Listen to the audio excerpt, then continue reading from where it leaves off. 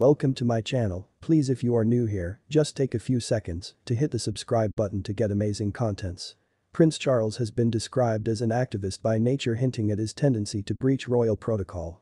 Prince Charles has been tipped astray from royal tradition as the inheritor to the throne, has been branded an activist by royal commentators.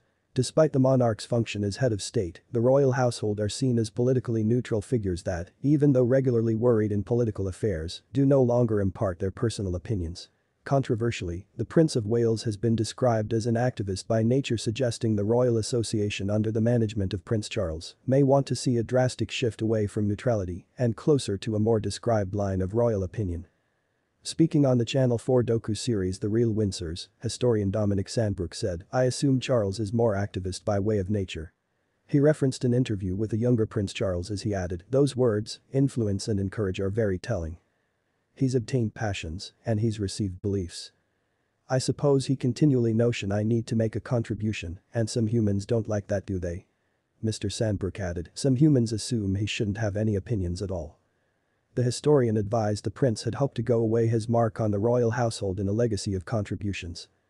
While closely worried in the work of charities throughout the nation, when it comes to political contributions, the royal household is predicted to stay neutral, with an awful lot of their public involvement with government figures serving an extra ceremonial role. Official palace guidelines confirm the monarch have to remain strictly impartial with appreciate to political matters, a line of motion Prince Charles would be anticipated to observe when he takes the throne. Despite the common royal stance, Prince Charles has been cited for straying from conference to remark on political matters. When the Conservative government outlined plans to deport migrants arriving in unlawful channel crossings to Rwanda for processing, an unnamed source close to the prince leaked his criticisms of the policy. Prince Charles was once mentioned to have labeled the Tory scheme appalling, with the supply including he was not impressed with the government.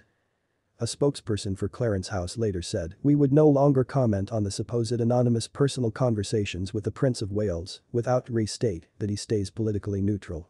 Over the years, Prince Charles has gradually constructed a recognition for interfering with political affairs, leaving some royal commentators to question his suitability as inheritor to the throne. Royal writer Margaret Holder has been outspoken about the prince's previous of habitual meddling in the political sphere.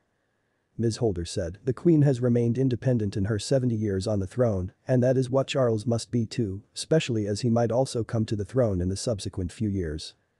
The end result of his habitual meddling in political things ought to be a rise in republicanism after the Queen goes." Drop your thoughts in the comments section and please subscribe.